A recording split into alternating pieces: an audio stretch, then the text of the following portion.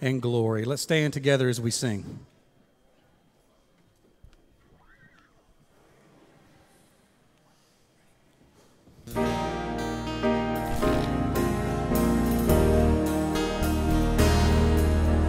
Worthy of worship, worthy of praise, worthy of honor and glory, worthy of all the glad songs we can sing, worthy of all of the offerings we bring.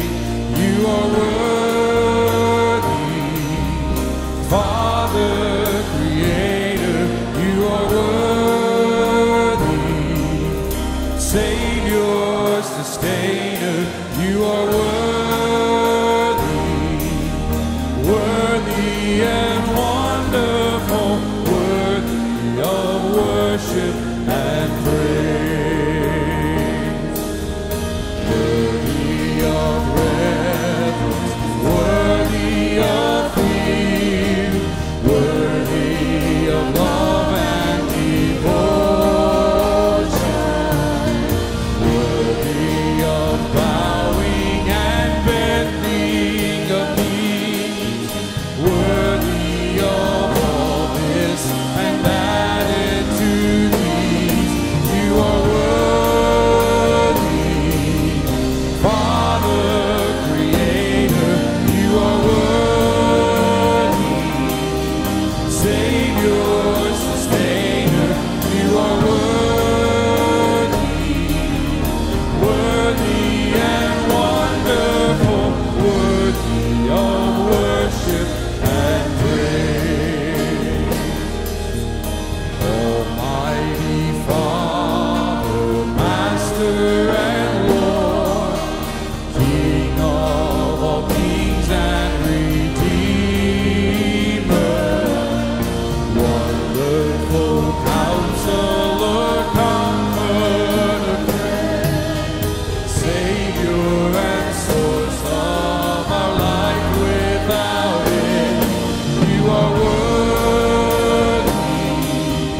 Father, Creator, you are worthy, Savior, Sustainer, you are worthy, worthy and wonderful, worthy of worship and praise. Amen. Be seated, church. We're so thankful for an opportunity to come and gather and worship King Jesus this morning. We just want to say welcome to you. If you're here and a member of Campbellsville Baptist Church, we're glad you're here to gather and worship with us. If you're visiting for the first time, we're glad you're here as well. If you're joining us online, we're thankful you're here joining us there as well. A couple of announcements, actually just one major thing to kind of zoom in and focus on this morning. We have our big blowout VBS Bash Palooza. You name it, it's going to be there. We're going to have games and music and opportunities to register for VBS. I think there's going to be some food, maybe some prizes. There's going to be a lot of stuff. You don't want to miss this. It is Friday, June 24th to kind of kick off our VBS week. VBS will begin on Sunday, June 26th and roll through the Thursday of that following week. So we're excited. We want you to come, talk to your neighbors, talk to your friends, and let's pack out our VBS because it's an opportunity for us to love on our community, share the gospel with all those, and be super intentional to do that. Let's continue in our worship and go to the Lord in prayer. Father God, we thank you for an opportunity to worship, to celebrate the good work that your Son Jesus has done on our behalf.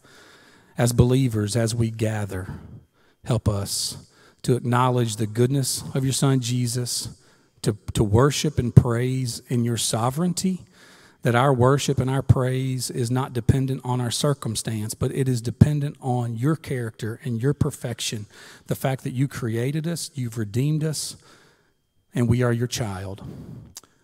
Lord, for those who do not have a relationship with you this morning, they've not professed you as Lord and Savior, I pray that you will do a mighty work, that your Spirit will be present, and that you will move and transform hearts and minds as we sing and worship and grow in your word together this morning. In Jesus' name, amen. Let's stand and continue in our worship this morning.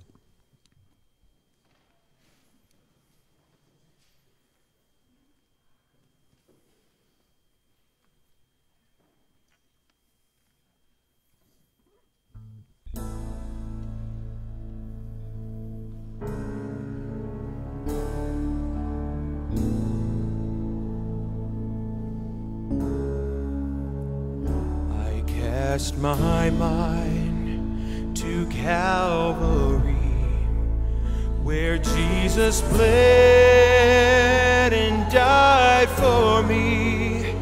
I see his wounds, his hands, his feet, my Savior on that cursed tree.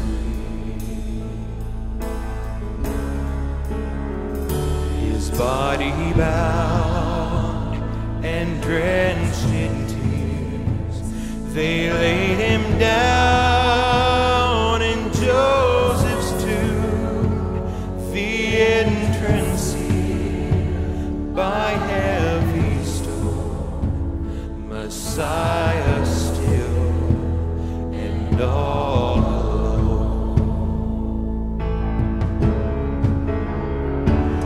Oh, praise the name of the Lord our God.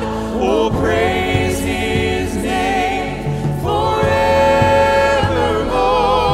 For endless days we will sing your praise. Oh Lord our God.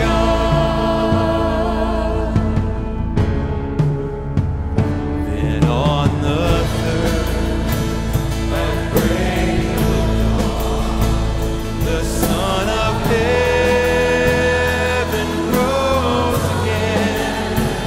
Oh, trample death, where is your sting? The angels roar for Christ the King. Oh, praise the name of the Lord our God. Oh, praise his name forevermore. For endless days we will sing your praise. Oh Lord our God. We shall return in robes of white. The blazing sun shall pierce the night, and I will rise among the saints, my gaze transfixed on Jesus' face. Oh, praise the name of the Lord our God. Oh, praise his name forevermore. For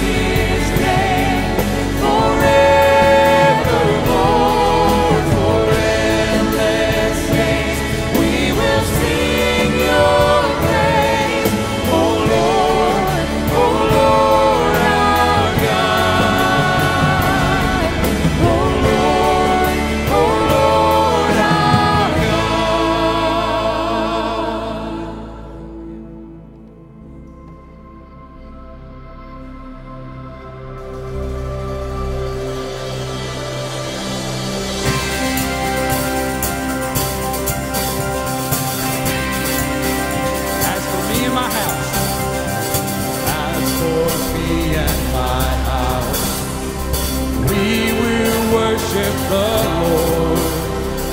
We are His children, and He is our portion, now and forevermore.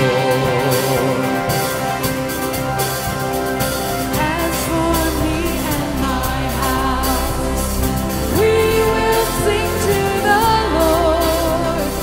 We will remember His kindness toward us, His mercies new each morning. We will choose today to serve. We will choose today to serve Him. We will offer up our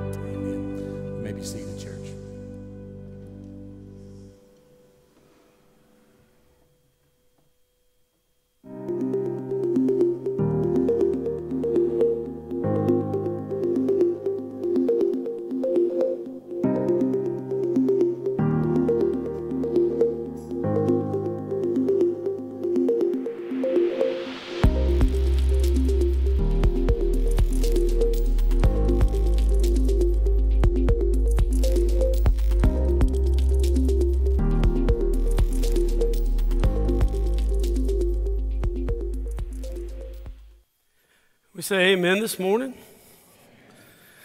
Man, good morning. It is, I don't know about you, but it's exciting for me. I don't know if you realize this. I've been keeping track. I've been asked twice to preach in a little over a 4-week time frame. That's pretty exciting for me. The more often I have an opportunity, the more that it just seems like it just grabs a hold of me just a little more. But also one other thing, I want you to be praying for our pastor. He and his family are in California. They're going to spend some time vacationing, but also at the SBC convention. And so they'll be traveling back later on this week. So just keep them in your prayers. This morning, we're going to continue our study in Titus. And like I'd mentioned before, I'm going to use scripture to back scripture, so you may have to have a piece of paper that's handy. I don't want you to take my word for it. I want you to write it down. I want you to go back, and I want you to reread that so that you can know that I'm sharing with you God's word and not just something that I've come up with in my mind. So we're going to continue our journey, and we're going to be looking at Titus chapter 2, verses 11 through 15 this morning. You know, Paul has laid out some pretty important things for Titus this morning, or this series. And we've seen that people that are believers in Jesus Christ, they were saved so they could serve. We've seen that what church leadership looked like and what it should look like, the requirements for that.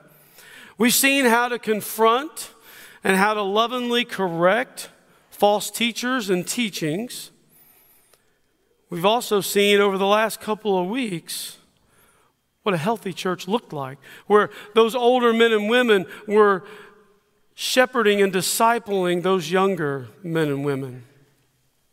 And this morning, as Paul begins to layer out this blueprint, we're going to see how God's grace changes everything. If you would, turn to Titus chapter 2 and please stand as we read God's word together. For the grace of God has appeared, bringing salvation for all people, instructing us to deny godlessness and worldly lusts, and to live in a sensible, righteous, and godly way in this present age, while we wait for the blessed hope, the appearing of the glory of our great God and Savior, Jesus Christ. He gave himself for us to redeem us from all lawlessness and to cleanse for himself a people of his own possession, eager to do good works. Proclaim these things, encourage and rebuke with all authority. Let no one disregard you. Bow with me as we go to the Lord in prayer. Dear Heavenly Father, Lord, I just want to thank you, Lord, for another opportunity. Lord, I pray that this morning you just allow your hand to navigate through this sanctuary to where lives can be changed. And what we can see in the text can become so real and so vivid. Lord, we love you. In your name we pray. Amen. Thank you. You may be seated. When I think of the blueprint, Pastor Dwayne entitled this The Blueprint for the Church. And when I think of a blueprint, I think of the ones that I used to look at. The blueprints I used to look at when I was hanging ceiling as a contractor, the blueprint was laid out in such a way that it had symbols and arrows and directions. It had a compass on it. And all of those things meant something. And so as I was looking at the print, you always wanted to check, because it was inevitable that someone would turn one upside down or the prints would come loose. You always wanted to check the compass to make sure what north looked like in that building layout. And so as I got to thinking about that blueprint and then thinking about what Titus was receiving from Paul, all of these different layers that make up a healthy church, I couldn't help but think that when we come to this passage, what must have been rolling through Titus's mind as Paul was laying this out for him, the fact that grace, the grace given to us by God, changes everything within the believer. And this morning we're going to be looking at this text and some others, but we're going to be looking at what it means to be saved by grace, taught by grace, and marked by grace. If you're here this morning and you're not a believer in Jesus Christ, you're going to have a clear vision of what that looks like for you this morning. Believer, I hope it calls us out a little bit. I hope it steps on our toes a little bit. Because as a follower of Jesus Christ, we need to first and foremost understand that we are saved by the grace of God. Look back at verse 11. For the grace of God has appeared, bringing salvation for all people. Yes, Jesus has appeared. Grace is here. You know, when I began navigating after I was a believer in Jesus Christ, I began navigating the waters, and I wanted to have conversations with people even before I was called into the ministry. But the minute I took salvation and I placed it in the same sentence with Jesus is the only way to heaven, as soon as I brought those two words together, salvation only offered through Jesus, conversations begin to dwindle. Conversations seem to fall apart because people are more than willing to talk about religious things. They're more than willing to talk about spiritual things. But as soon as you say salvation is only through Jesus Christ, then the wheels fall off and people start to scatter. You see, as a people, we have formulated what we want God to look like in our minds. And the God that we formulated in our minds doesn't often line up with the God of the Bible because we want a certain lifestyle. And so when this God that we've created in our mind doesn't line up with the God of the Bible, then the conversation is null and void at that point. People walk away. And in John 14:6, it says, I'm the way, the truth, and the life, and no one comes to the Father except through me. In Acts 4:12, it says, there is salvation in no one else, for there is no other name under heaven given by which we must be saved. And in 1 Timothy 2:5, it says, for there is one God and one mediator between God and mankind, and his name is Jesus. And so when we're saved by this grace of God, there are a few things that happen within us. One, we're cleansed. When we are saved by the grace of God, we're cleansed by the blood. Blood over time represents life and death, right? It represents the life and the death of something. During biblical times, it was also used for purification. It was used for consecration. It was used for atonement of our sins.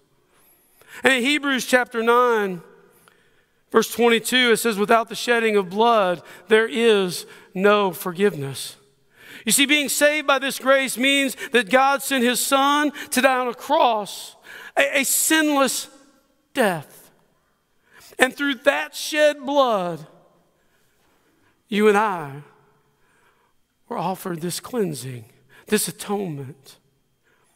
And it wasn't an atonement that has to be repeated.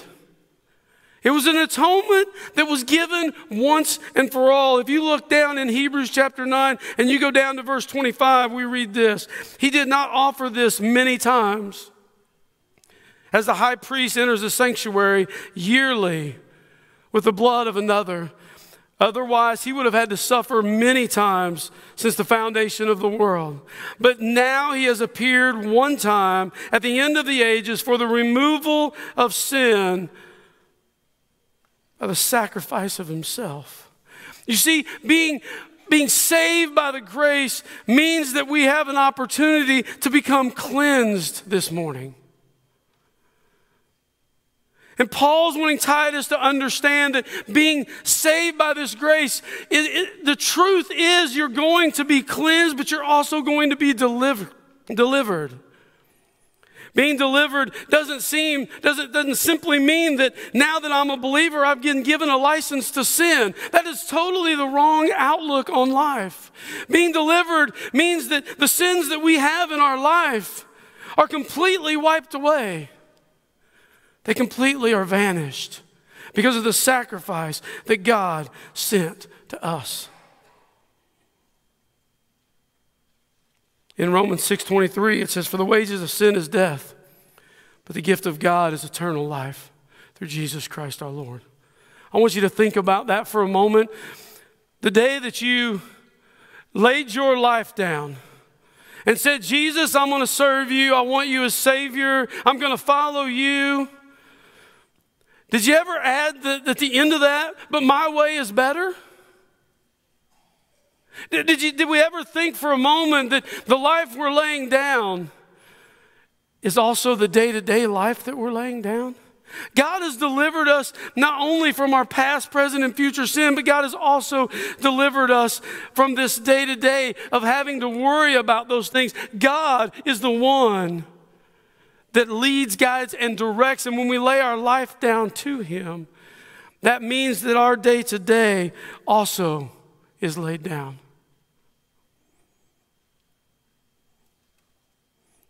That verse also tells me in Romans that if I continue in my sin, that death is the ultimate consequence. It's the byproduct of my sin.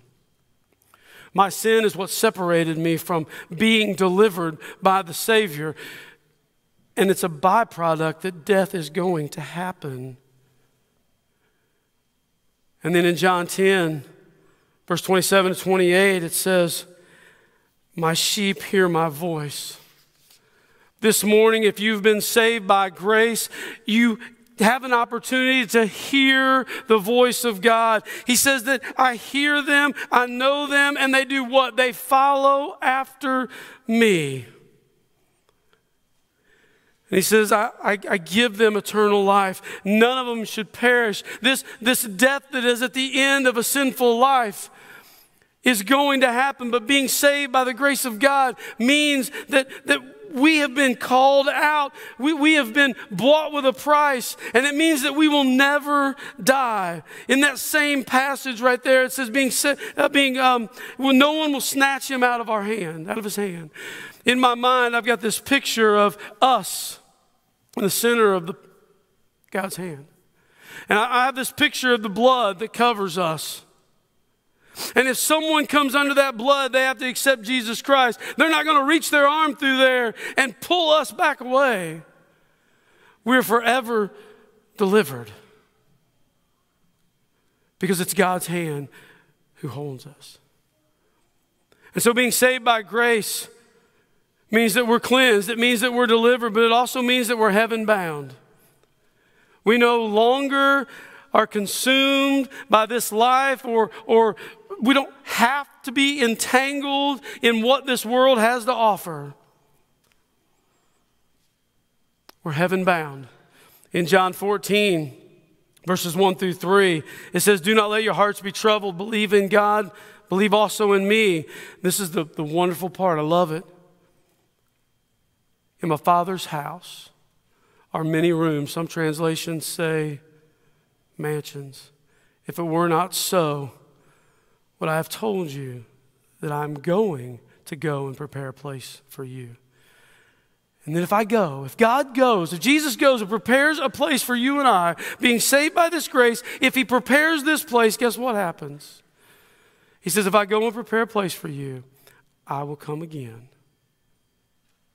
I mean, what a wonderful promise. I will come again, and I will take you to myself, so that where Jesus is, we can be there also. I mean, what a wonderful thing to be saved by this grace of God.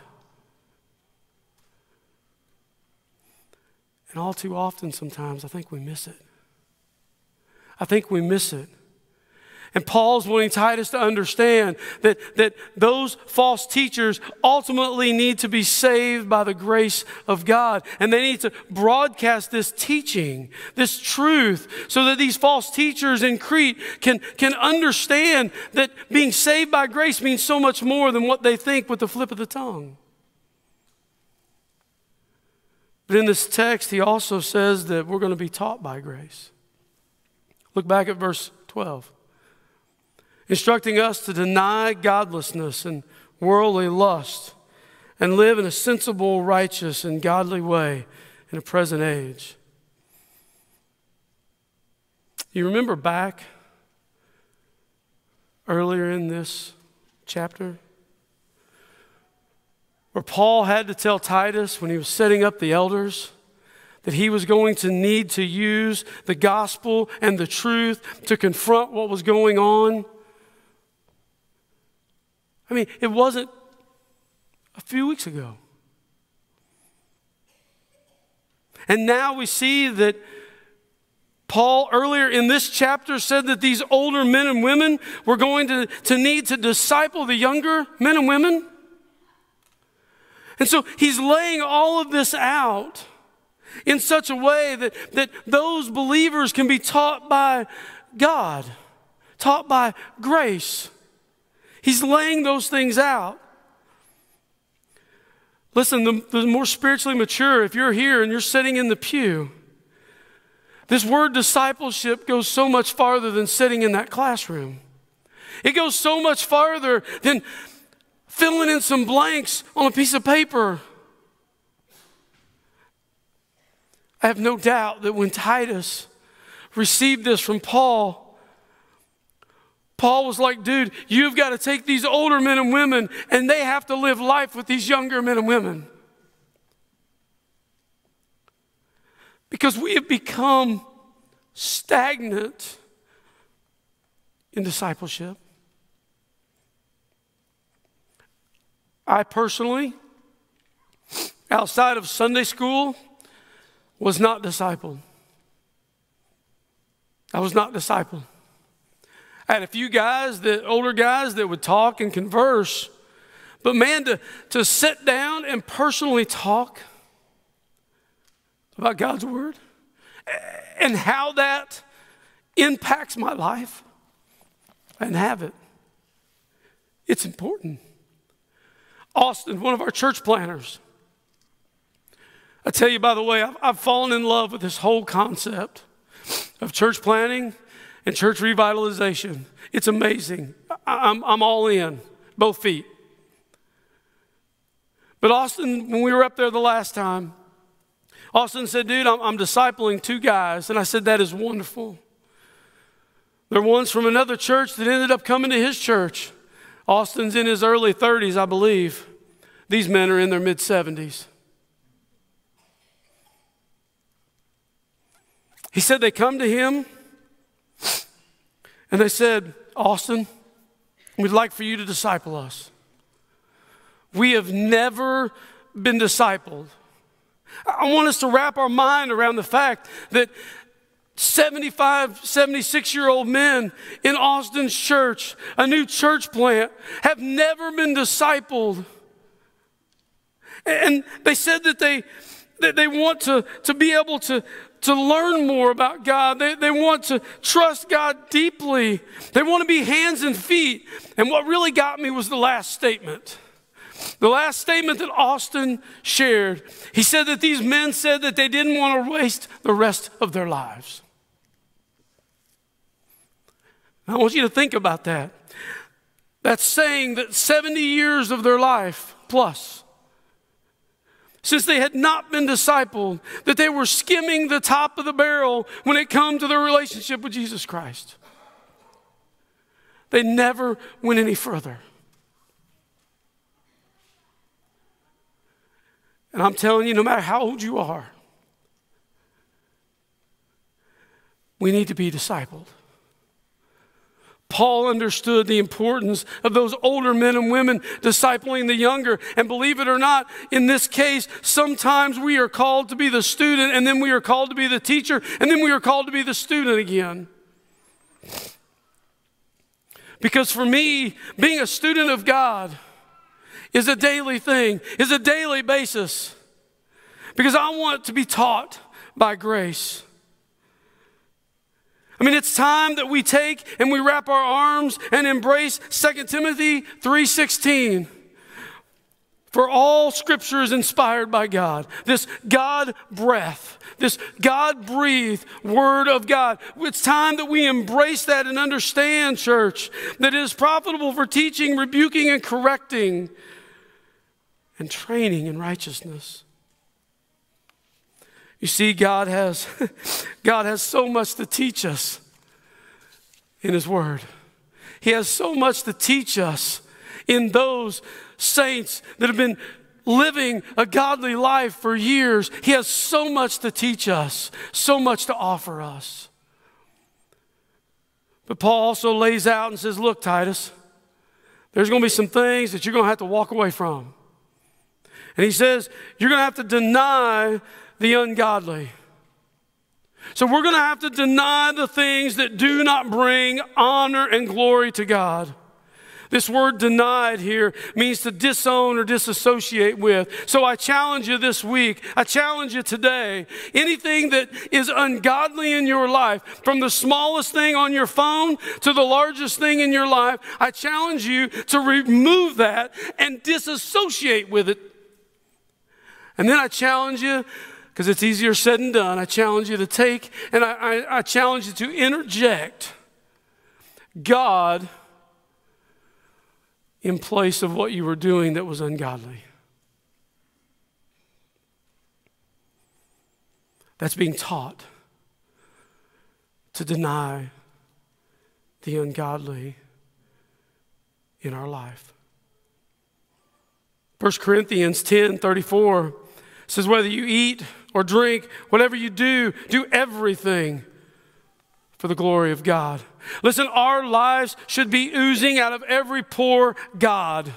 We should have God in every angle of our life so that no matter if we're in the supermarket, no matter if we're at the gas station, no matter if we're here in this building, that everyone should be able to recognize that we are belonging to Jesus Christ. And it should be out of our pores that people are able to see that.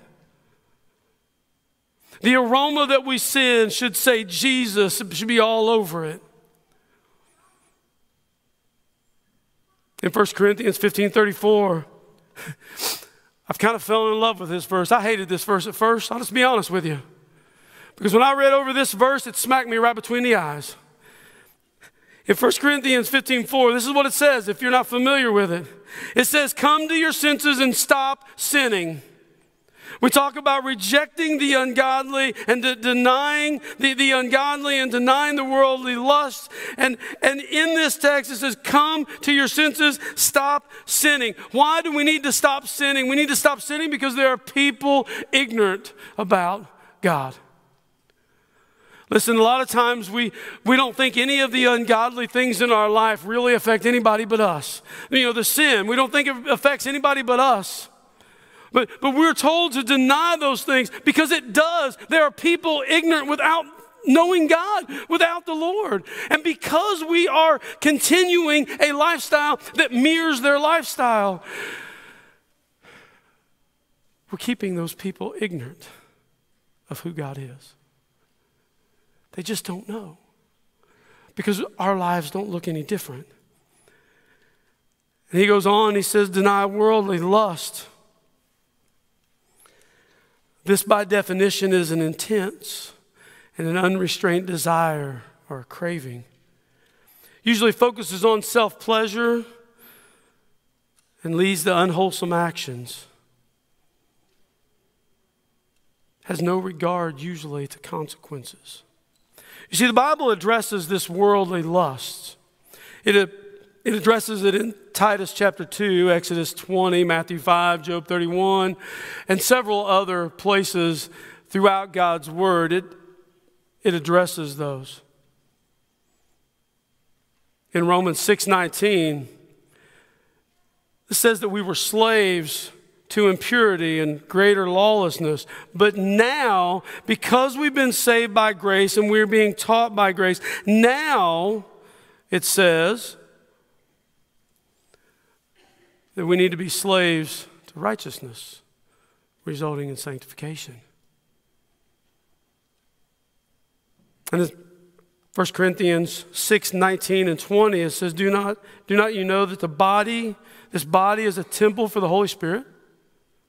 Our body is a temple for the Holy Spirit who is within us, whom you have from God. It's not your own. Listen, the body that we have, it doesn't belong to us anymore. We've been saved by grace. We're being taught by grace. This body, it doesn't belong to us anymore. It's not ours. says to deny what this body craves. And like I said, I work with teenagers a lot. But that little phone, that little device sometimes can be detrimental to someone's relationship with Jesus Christ.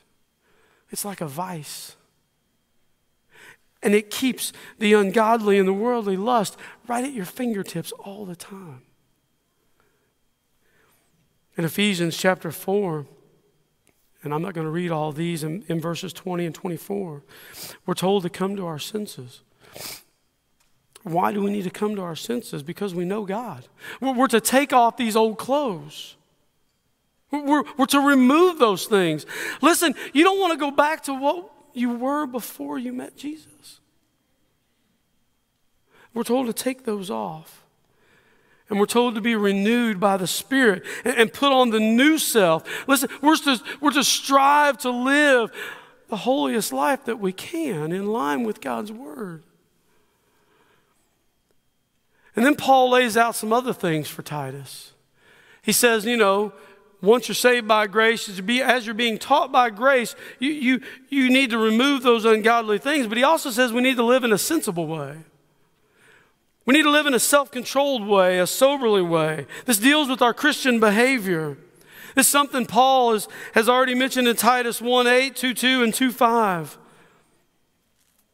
We see that Paul sets the stage earlier for those that would lead, and he says, look, you've got to lead differently. Your life has got to be different. And he laid out those expectations for each of those older and younger believers. And in Colossians chapter 3, verses 5 through 10, it says therefore put to death what belongs to your earthly self. And he goes through a lot of things from sexual immorality all the way to adultery. And he says to put off anger and wrath and malice, slander, filthy language. The students think I'm crazy because I have not said a cuss word since 1991. And it has nothing to do with me. It has everything to do with God.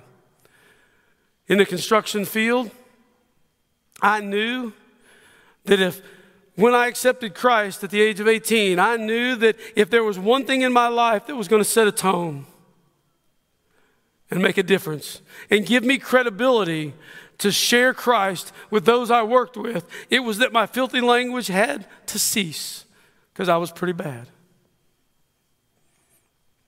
And we're told that we need to put all that off. We're told not to lie to each other. We're to put on the new self. We don't want to go back to the old practices. And so we're to live in a sensible type of way before God. And so our lives need to continually be different. But Paul also tells Titus that he needs to live in a righteous kind of way. This word nobody likes. This means conform with God's requirement. Conform to God's requirements. We don't like that. That word conform usually has negative things.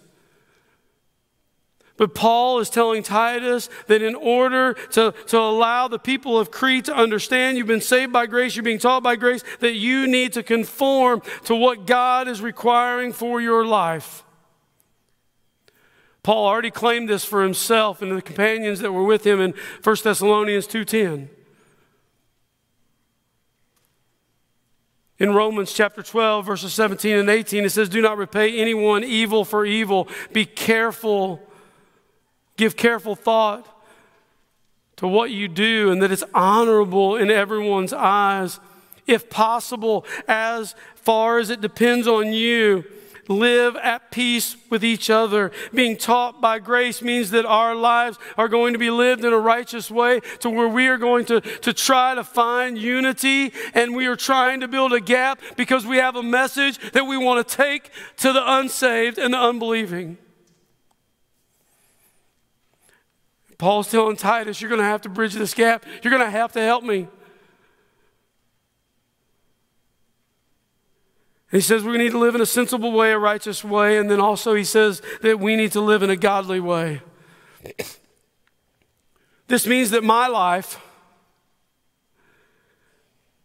needs to be lived in a godly manner. It means the grace of God that is within me needs to be on display everywhere I go. When I talk to students and I talk to children, a lot of times they're interested in the baptistry. They want to know if they can be in the baptistry.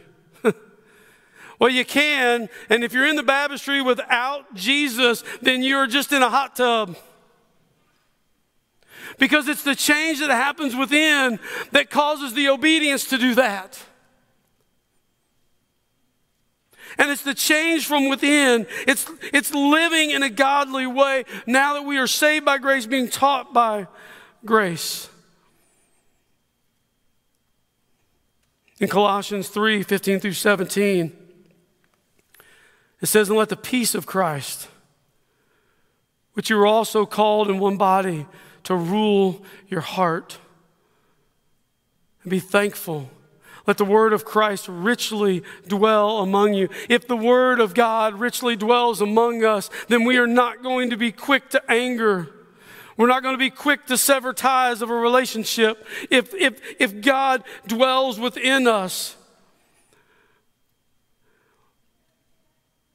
It says, "In all wisdom and admonishing one another through psalms, hymns, spiritual songs, singing to God with gratitude in our hearts." Listen, living in a godly way, I don't know how else to explain it, but our preferences are no longer valid. Our preferences about Bible study, our preferences about worship, our precedents about all of what goes on in our church, things like that, it is of no more value. We are to lay those things down. Our personal preference shouldn't have a bearing when it comes to God. Living in a godly way means we've set ourselves aside and said, "Lord, I'm yielding to your Spirit because your way is better." That's what it means to live in a godly way, at least to me. Because I've spent my life, 11 years of my life, playing the game of Christian. And I believe I drove more people away from God than I ever did bringing them to God. Because I was living the lie. I was not living in a godly way. What I was saying was not matching up with my life. It didn't work. And Paul wants Titus to understand, listen, you have got to live in a godly way. Because these lost people on the island of Crete, they need to hear the truth. And so we're saved by grace. We're taught by grace. We're also marked by grace. What does this look like for us? Look back at verses 13 and 14. "While we wait for the blessed hope, the appearing of the glory of our great God and Savior, Jesus Christ. He gave himself for us to redeem us from all lawlessness and to cleanse for himself a people for his own possession, eager to do good works." You know, I think of marked, I think about that blueprint.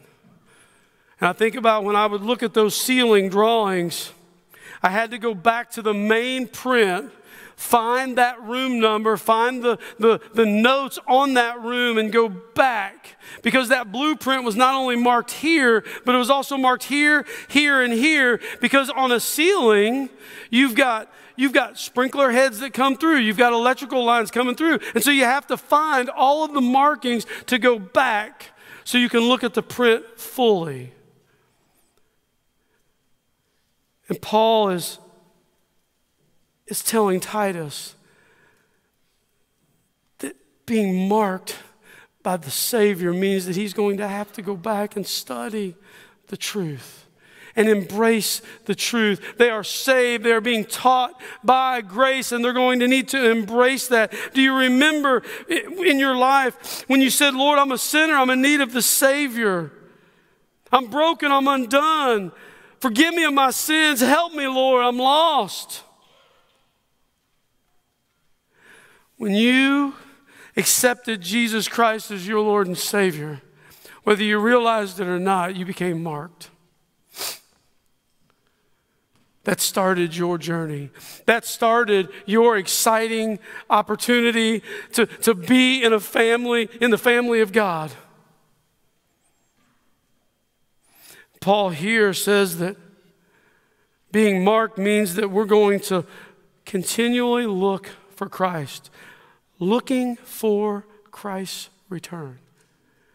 Jesus was already here on this earth. The next time, he's not coming back the same way. He's not coming back the same way. This word, looking for Christ, this consistent expectation, this wanting and waiting for this blessed hope that Jesus will split the sky wide open. Because he's coming after his people. It's not a what-if type of hope. It's a guarantee. In 1 Thessalonians 4, verses 13 through 17, we read, "We do not want you to be uninformed, brothers and sisters, concerning those who are asleep, so that you do not grieve like the rest with no hope. For if we believe that Jesus died and rose again in the same way, through Jesus, God will bring with him those who have fallen asleep. For we say this to you from the Lord: we who are alive when the Lord's coming will certainly not precede those who have fallen asleep. For the Lord himself will descend." Check this out. The Lord himself will descend through heaven with a shout, an archangel's voice, and with a trumpet sound, the dead in Christ shall rise. Listen, we are to continually, being saved by grace, being taught by grace, understand that we are marked by grace. We are continually to be looking for the Lord's return. I think it's imperative that we repeat to ourselves, Christ has died, Christ has risen, and Christ is coming again. Christ has died, Christ has risen, Christ is coming again. Why is that important? Because as a believer that is saved by grace and a believer that is taught by grace and a believer that is marked by grace, that if we say that over and over again, it puts that mission of God that God placed us on right there at our foreface, right in front of us. We are striving to go that direction. Because we read about the mission that you and I have been on in Acts 1:8.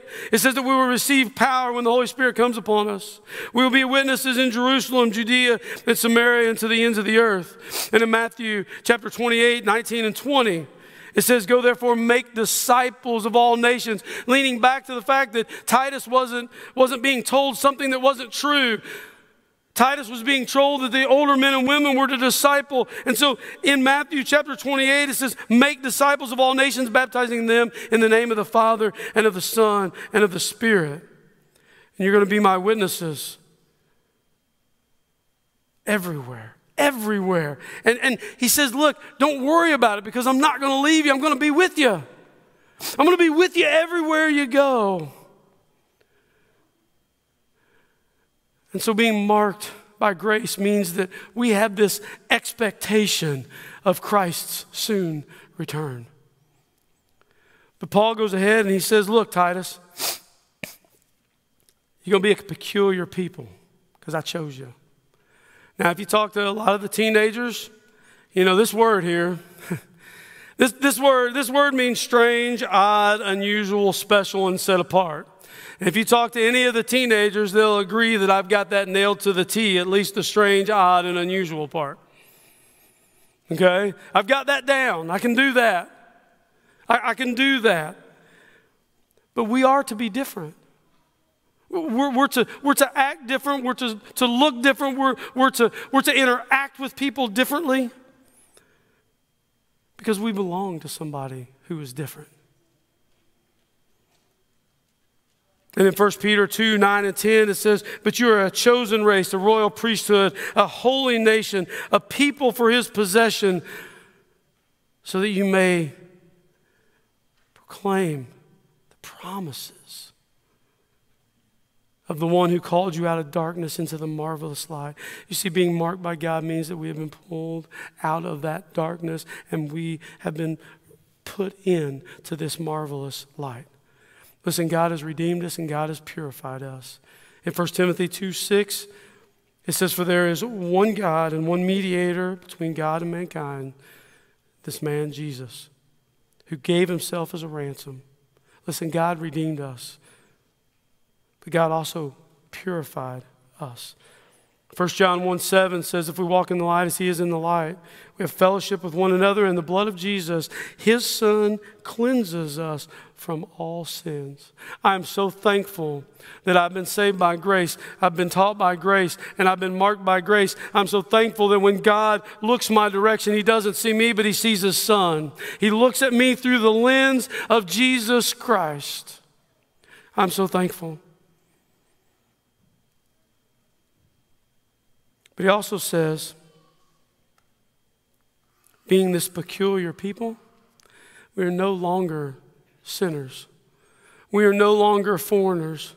Listen, being a peculiar people and being marked by grace means that we belong to the Savior. It means that we have a place to call home. We have someone we can identify in. It means that we are a part of God's family. What a wonderful thing to be marked. But he also says that we need to be eager to do good works. This little phrase indicates that we've got a zealous attitude towards doing good works. And it's not about what you do. Hear me.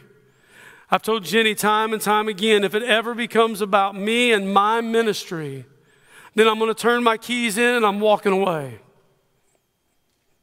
It's not about me, just like it's not about you. Being eager to do good works is a byproduct of what God has already done within us, and that's why we do the good works. And this grace that God allows us to be marked with flows from every channel, or should flow from every channel of the believer that has been saved by the grace of God. We should live a life worth living. And if you're here this morning, you're not a believer, then you're not living the life to the fullest. There is no purpose, no direction for your life. You're just treading water. That's all you're doing. In Ephesians 2:8, it says, For you are saved by grace through faith, and not of yourselves. Listen, if salvation was up to you and I may do more good deeds than you. And so I would think that my walk was better than yours, or your walk better than mine. But this verse here says that it's not of ourselves. It is a gift of God so that we won't boast. Being marked by grace doesn't mean we boast in what we do. We boast in what God does. Well, as we wrap up this morning, can I just really talk to the believer here in the room? Just for a moment, Because we didn't look at verse 15 and I read verse 15, right? Can I talk to the believer here? I'm not going to ask you to raise your hands or stand or do anything weird. But I want you to understand, in this verse 15, it says that you and I, as believers, Paul pulls out all these punches here. And he says, you are to proclaim these things. You and I are to proclaim all of the truths that are tucked away in the blueprint that we call God's Word. That's what we're supposed to do. That word means to preach. That word means to evangelize. And that word means to announce the good news. We're not exempt. We're not exempt from sharing the good news. I was called vintage the other day because I'm a grandpa. And then Miss Pat Foreman, when I told her that, she said, well, what does that make me? And I said, that makes you classic. Listen, no matter if you're a new believer or you're a classic believer or anywhere in between, this verse and this verse alone says that we are to proclaim the gospel of Jesus Christ. We're to announce it. I get the image of the megaphone and corralling students on a trip, announcing the truth about God's word. That's what we're called to do. We're proclaiming that we've been delivered from sin, past, present, and future. We're claiming that we've been delivered from the power of the sin. We're proclaiming that sin's presence no longer is welcome. And that's what we should be doing. Now, unbeliever, can I talk to you for a minute? Unbeliever, you have been given, I hope and pray, a clear presentation of the gospel this morning out of Titus chapter 2. I mean, I don't know that it can be any clearer. Being saved by grace and being taught by grace and being marked by grace, I don't think it can be any clearer. And so, unbeliever, in just a moment, we're gonna sing. We're gonna have an invitation. Please don't let Satan win. Don't hang on to the back of the pew to where Satan gets the victory this morning in your life. Trust me, the walk is not too far. And if you've been moved by God and you want to turn your life over to Him and you want to be accepted into the family, well, guess what? When you make that walk, there are family that are around you that are going to love on you, that are going to welcome you in. Do not let the back of the pew win.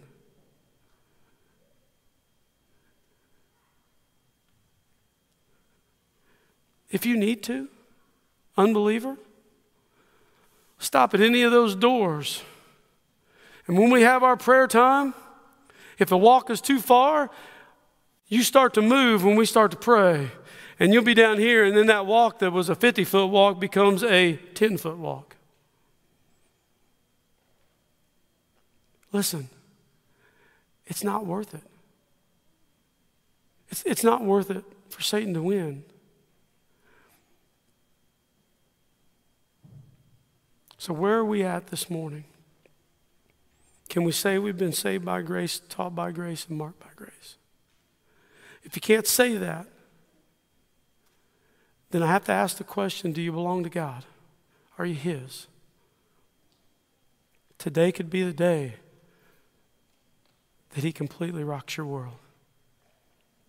Bow with me as we go to the Lord in prayer. Dear Heavenly Father, Lord, I just want to thank you. Lord, I've been praying about this message for a little while.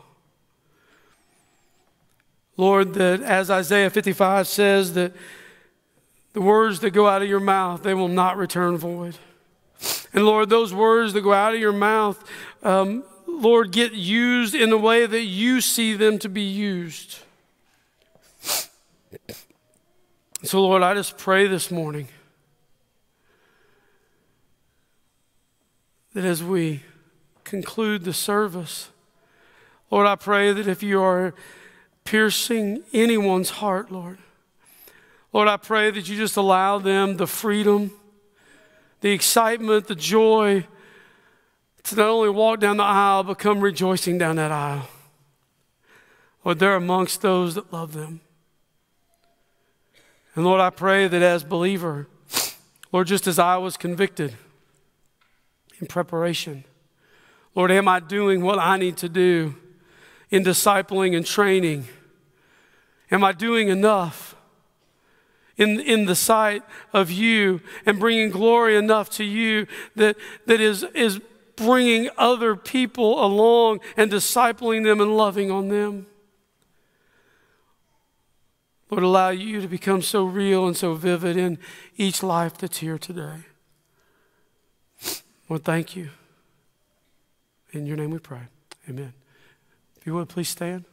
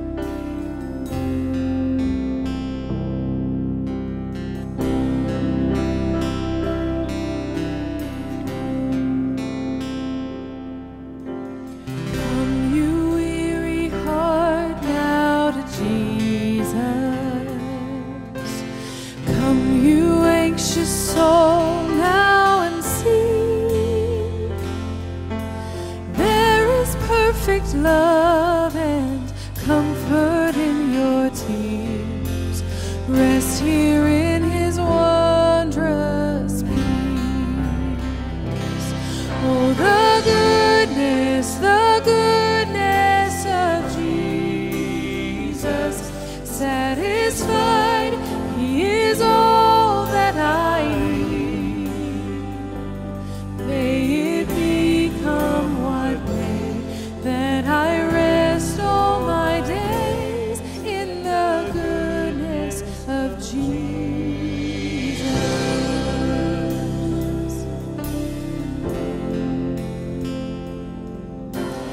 Come find what this world cannot offer. Come and find your joy here complete. Taste the living water, never thirst again. Rest here in His wondrous peace. Oh, the goodness of Jesus. Satisfied, He is all that I need. May it become what may, that I rest all my days in the goodness of Jesus.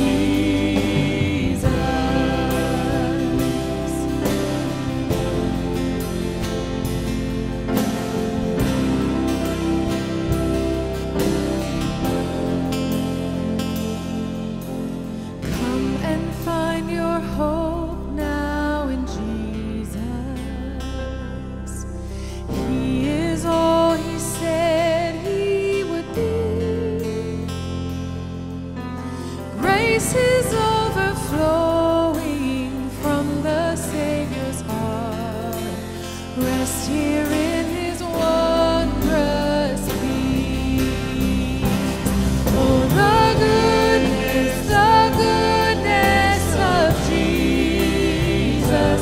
Satisfied, He is all that I need.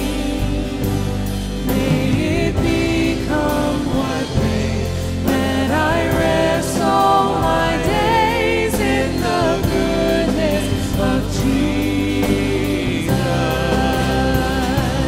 Oh, the goodness of Jesus. Satisfied, He is all that I need. May it become what may, that I rest all my days in the goodness of Jesus.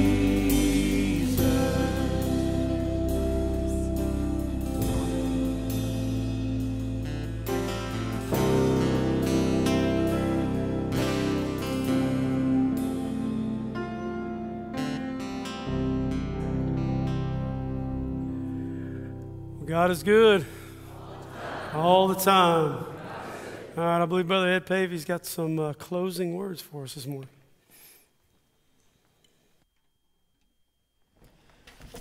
And not a one of them about ice cream, just so you know.